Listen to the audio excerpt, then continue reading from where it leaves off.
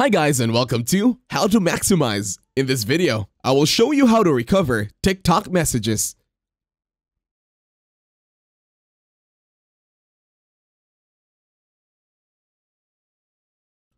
To start, open and locate your TikTok application in your mobile device and then go to your profile once you open your TikTok. In here, tap on the three horizontal lines on the upper right.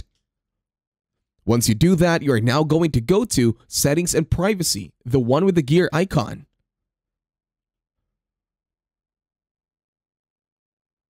Once you are here, this time you're going to click on Account. Then tap on Download Your Data.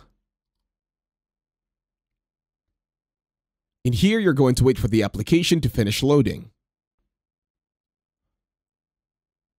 And then right now, you're going to request data in an easy-to-read text file.